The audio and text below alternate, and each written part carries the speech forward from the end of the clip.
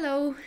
Today I'm going to be speaking about a new piece from my album, Valse de bravoure by Franz Liszt. This is for me one of the most exciting pieces to perform because it shows exactly those two absolutely different sides of Franz Liszt, which is one, he was an extraordinary pianist and had a usage of the whole keyboard to express his passion about music and about keyboard and the possibilities that it can give us. And the other part is very delicate and elegant, almost like something you would not expect from a person who is able to perform so excitingly and sometimes quite loud and fast. So I want to show you a little example of this delicacy that he can imply in music.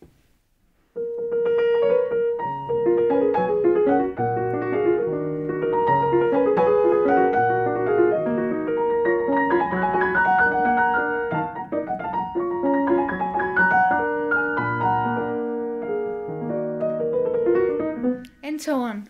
And within the piece there is always this little something which is indicating to us that this cannot stay all the time, this refined and elegant.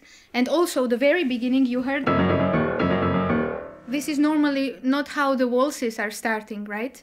And then within the piece there is always this little one returning. And then at the end of the piece, this I find so exciting, that he has this development and the culmination of the piece, and instead of just returning to the waltz again, he goes from 3, in waltz you have the 3 beats, and he goes from 3 to 2, and it almost sounds like polka or something really fast to dance on, so there is no way one can dance any waltz on it.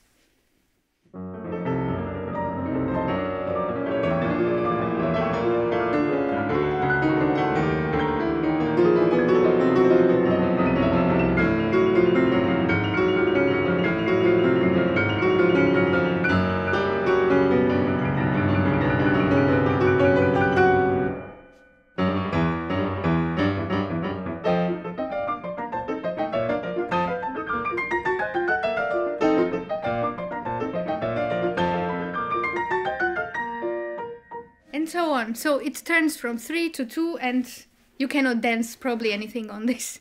So this really shows that Liszt's temperament was not able to contain this delicacy and elegancy of the waltz.